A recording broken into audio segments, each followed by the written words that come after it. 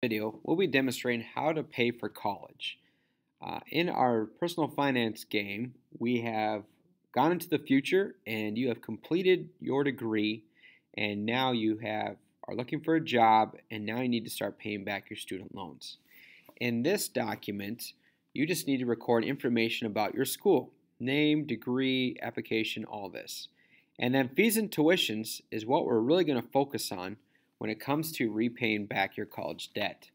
Now, all you need to do to find this information is to go to the college website that you plan on attending, and they usually have an admissions page or something about tuition fees or refinance or financing opportunities, something like that that indicates something about money.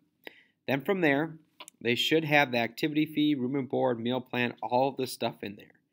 If you can't find a room or if you can't find an activity fee, meal plan, parking permit, those aren't really the big ones.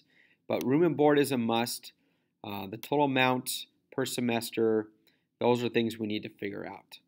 So after you fill out this information that you have found, now you're ready to move on to the next part. So let me just explain some of these numbers real quick to make sure we're on the same page here. Parking permit fee, that would be if you plan on having a car in college. If you don't, well, you can just leave it blank. All right, so total amount per semester without room and board. So the amount we would get that is we'd be adding up all these columns except the room and board. Total amount per semester with room and board is adding up all of these, the total here. All you really need to do is add up the total here plus the room and board, and we get this $11,500. Then after 4 years, how much would you owe? Well, for this one without room and board, we would only owe $59,200. With this one, if we lived on campus the entire time, it would be $92,000. The way we got that amount is simply by we're going to take the 7,400, multiply it by 8, because 8 semesters in a bachelor's degree. We'd have 59,200, and then the other one with room and board for 4 years would be times 8 for 8 semesters, we'd 92,000. Now that we have these totals, we are now ready to go over to our financial calculator to calculate what would be our amount that we would have to pay back per month. So for here, our loan balance, it's going to be $92,000. Interest rate we provide for you, it's 4.29%. That's based on the current federal student loans that are out there. Loan terms, we're just going to say 30. We could decide to do a 10 or 20-year loan term repayment plan, but the shorter amount of the years, the more you have to pay per month. Now that's key in doing this because you don't want to be paying off your college student loans for 30 years.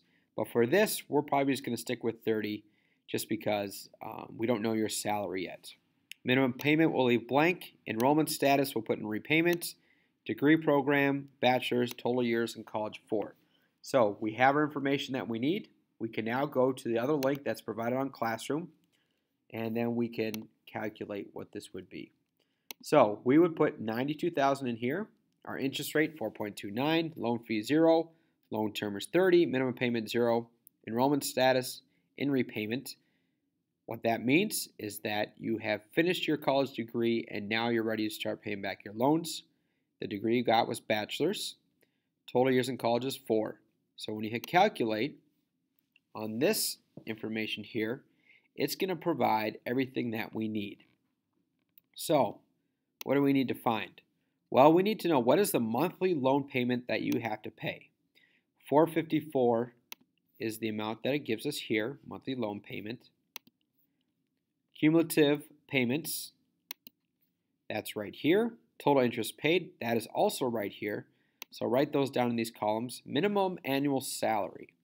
Now this is important because it gives you an idea what is the minimal amount you would need in order to pay back this $454 per month. So in this paragraph, it is estimated that you'll need an annual salary of at least $54,568.80. We would take that and put that amount in here. What percent of your gross monthly income will be devoted to repayment? If we just continue to read, the estimated assumes that 10% of your gross will be devoted to repaying your student loans. That's all you need to know for this section here. And then the last question, what is the minimum salary? Again, that would be the same as this one, this $54,568. In your monthly expense report that we've already gone over is your monthly loan payment. This amount here is what you will put into your monthly expense report. It's going to be different from anyone else in the class because this is your college debt. So write this amount down into your monthly expense report, and then you'll be ready to start writing checks when your college payment is due. If there's any more questions about this, please let me know.